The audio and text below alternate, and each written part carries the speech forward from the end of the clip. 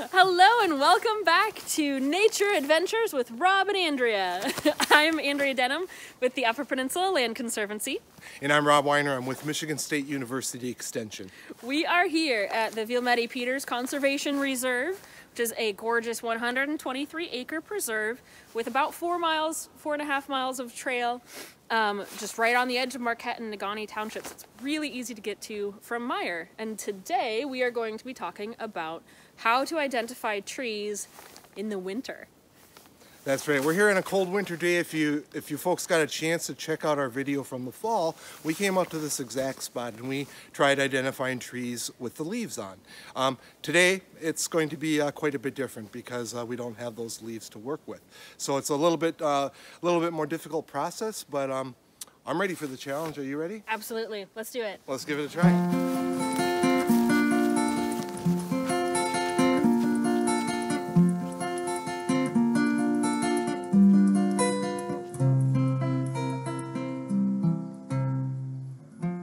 Learning to identify trees in the wintertime is a very similar process to any other time of year. You're looking at individual features and characteristics on that tree that are unique from other trees. So in the summertime or in the fall, like Andrea and I came out here before, we used a tool called a dichotomous key, and we looked at the leaves. That was a key thing that makes trees different. We don't have the leaves in the wintertime, but we're still going to use that same tool, a dichotomous key. And we'll be looking at things like the bark, the buds, the branches, things that we can look at that make it unique when there's no leaves. So the thing that we start with is by looking at what's called the branching pattern. And there's only two choices. So the first option that you can have is something like this called an alternate branching pattern, where you can see that each branch is alternating on the main stem all the way up the tree. And you can look up close, the buds are going to be alternating. You could look at a huge giant tree and those big branches are also going to be alternating. Everything, if it's alternate, everything on that tree will be alternating. The only other choice you could have would be something called opposite. And you can see on this example that everything, instead of alternating, is directly opposite of each other on the branch. Again, the twigs, the big branches, the buds, it's all opposite of each other. So just being able to observe those differences will get you started to identifying this tree correctly.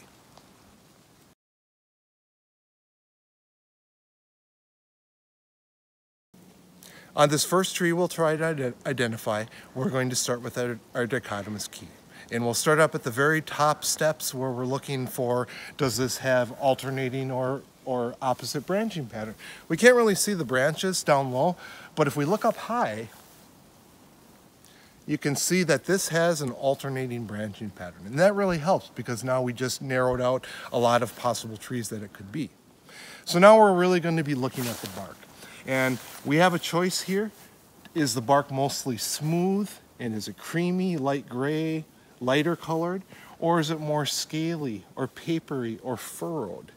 And this one happens to be a word called furrowed, where there's lines and grooves in this bark. That's what furrowed bark looks like. And that really helps.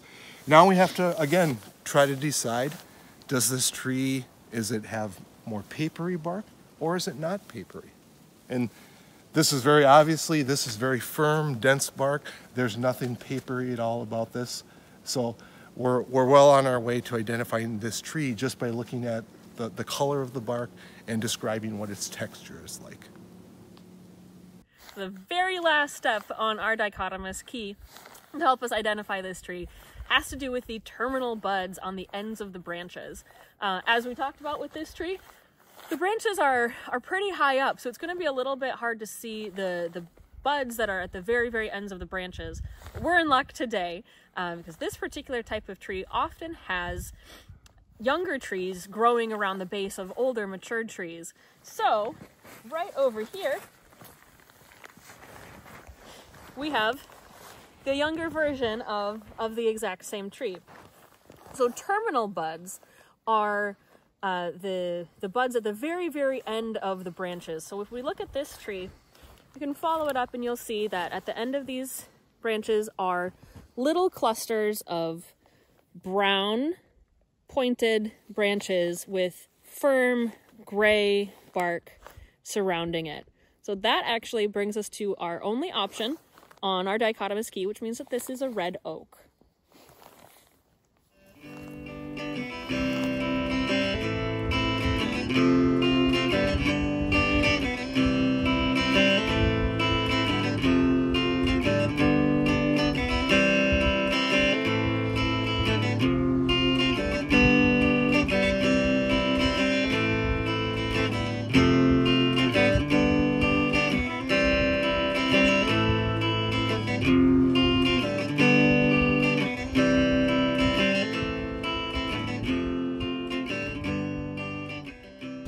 This is the next tree we'll take a look at.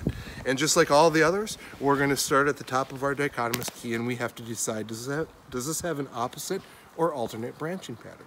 Now, there's no branches that I can see at my level, but if I look up way to the top of the tree, I can start to see some branches. And this is hard to tell because there's lots of other trees that are really close to it. But if I carefully make sure that I'm looking at branches coming from this tree, I can see that this has an opposite branching pattern. So once again, we are lucky enough to have a little young version of the same tree nearby, so we can take a really, really good look at our next step on our dichotomous key, which is, of course, the buds. So we're going to take a look at this branch. I'll put it up against the snow so you can see it a little bit easier. And once again, we've got our nice opposite branching pattern, very obvious right there. And then we're going to ask ourselves, are the twigs at the ends of the branches slender or stout? It's a pretty simple metric there. You can actually use your finger or a pencil, but basically if the twigs at the end of the branches are pretty little, if they're thin, we call that slender, but if they're bigger than about the size of a pencil, we would call that stout. So these are slender branches on an opposite branching pattern, and we're going to take a good look at these buds here. And we can see that they are pointed, they're brown, and they are not in a cluster. Now that we've looked at the buds up close, we can take a look at the bark just to confirm that we're looking at the right tree. And this is another example of bark that is furrowed, or it has a bunch of lines, and the older this gets, the deeper these furrows are going to be. One thing that's mentioned in the dichotomous key is that a lot of these furrows, once they start getting these bigger plates, they're starting to curl out away from the tree, and you can start seeing that in these areas already. So this just confirms to us once again that this is a sugar maple tree.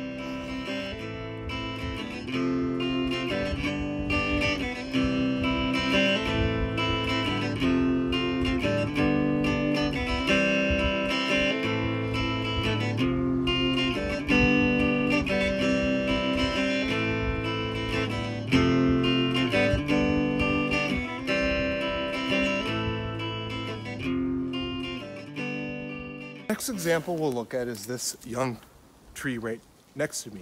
This one is we're in luck because we have branches that we can reach without having to look way up in the tree. And remember, just like with every other tree we've looked at, when you use a dichotomous key, you're always starting up at the top, and the first thing you're going to try to decide, does this have alternate or opposite branching pattern? And you can see that this definitely has an alternate branching pattern. Now we have to take a look at the bark.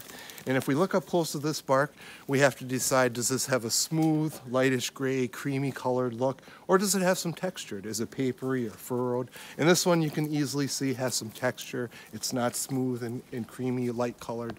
So that tells us where to go next.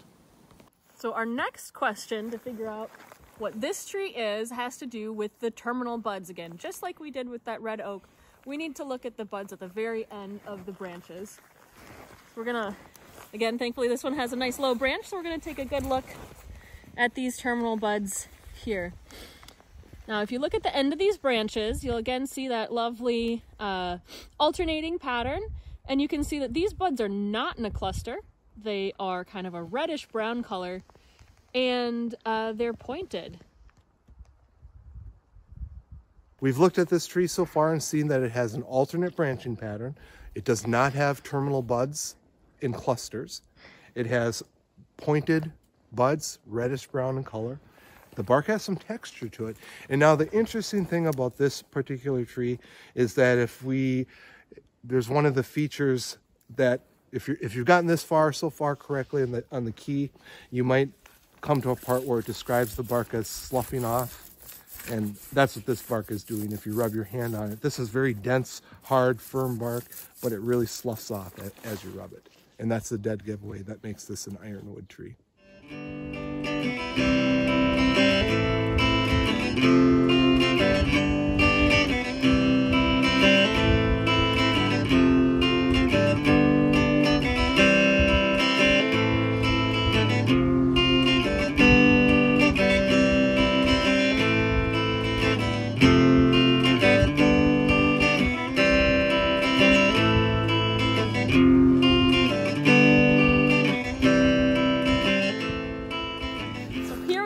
At another tree that we're going to work together through to identify. So again, we'll go to our dichotomous key, and the first question is, does this tree have opposite or alternate branching pattern? So take a look at the top of this tree. We'll take a look at these branches up there. That's an opposite branching pattern. So the next step of the dichotomous key talks about the bark and the buds. So let's take a look at this bark right here. We can tell it's a pretty small tree, so it's probably younger. The bark is gray and smooth, and we can see there's starting to be just some little patterning happening on the bark here. On this example, we've gone through the bark, and we've already determined that a young tree has smooth grayish bark.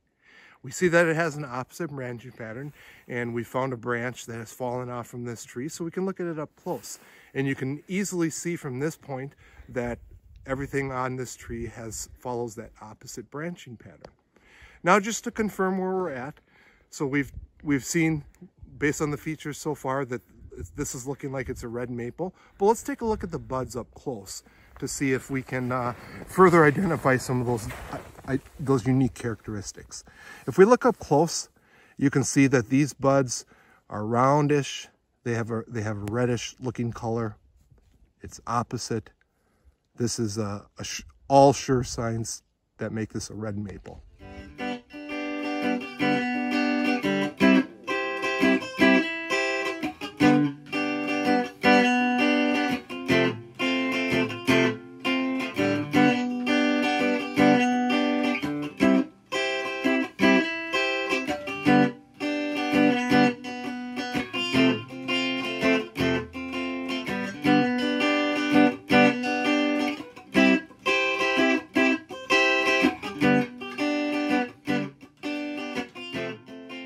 The next tree we'll try to identify there's a whole bunch of them right behind me. These are all a young stand of these type of trees. But these have, again, started at the top of our dichotomous key, have an alternate branching pattern. And all of them have a smooth, light gray bark. And that's going to be a key characteristic for us. So our next step is, of course, to look at the buds. So we'll take a look at the ends of these branches here. We'll take a good look at these buds. When we look at them, we can see that they are about 1/4 inch long, that they are pointed, and that they are brown. All right, so we've got an alternate branching pattern. We've got smooth gray bark, and we're taking a look at the buds, and they are pointed, brown, and about 1/4 inch long. Which brings us to the aspen family. So we know that this is either a stand of quaking aspen or big-tooth aspen. Now in the winter, quaking aspen and big-tooth aspen look really, really similar. But the way to really tell is by taking a really close look at the buds here. So you can see when you take a close look at these buds that they're alternating along the twig, and that the buds are laying flat along that twig as they're going up. They're not sticking out. They're laying flat and sticking close to that twig, which shows us on the dichotomous key that this is a stand of young quaking aspens.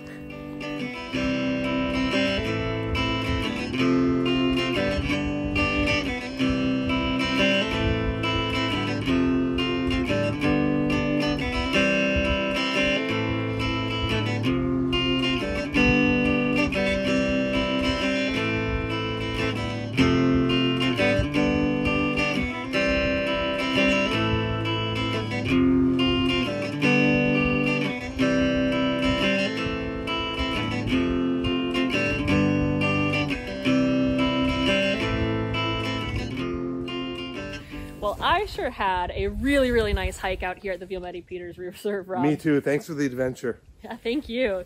You know, it actually wasn't that much harder to identify trees in the winter as long as we work our way through that dichotomous key and use our observation skills. I agree. I think if we just, when you're going through the dichotomous key, just make sure you're looking carefully at what's the color of the bark, what's the texture like, and the same with the buds. What's the color, what's the shape? Are they opposite or alternate? And if we just look really carefully and read each of those sentences really carefully on the dichotomous key, we can work through it just like in the summertime.